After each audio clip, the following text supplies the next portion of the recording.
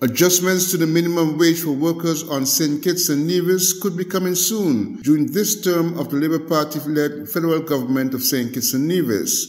Speaking during a 7th March sitting of the National Assembly on Church Street, Minister of Labour Marsha Henderson said the matter is being reviewed by the Policy and Labour Relations Unit.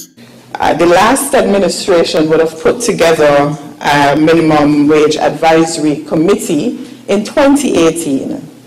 They would have submitted a report to the government in 2019. Now, what is interesting is, just to put things in context, the last time the minimum wage was increased was in 2000, when was it?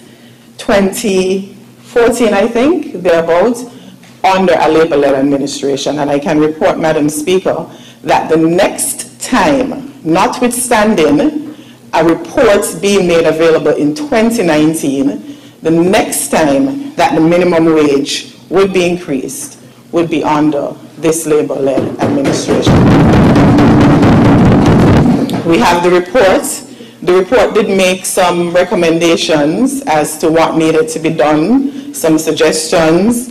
We met as a cabinet and we have put together the committee that is going to embark on the work that is coming out of that same report that was made available since 2019. We've had 2 elections since then, 2020 and 2022.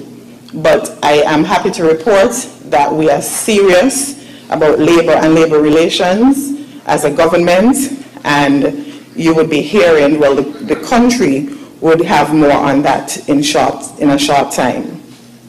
Also being looked into is a possible introduction of what is termed the 4-day work week, indicating that a pilot project involving the public and private sectors would be done first. Glenn Bart reporting for SKN Newsline.